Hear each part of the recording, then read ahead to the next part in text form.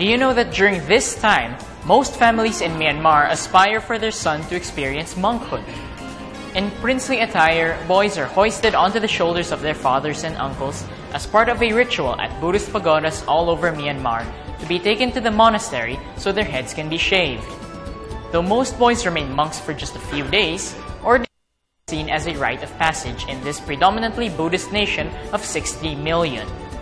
This serves as a sort of spiritual credit for parents, helping emancipate them from a vicious cycle of rebirth and death.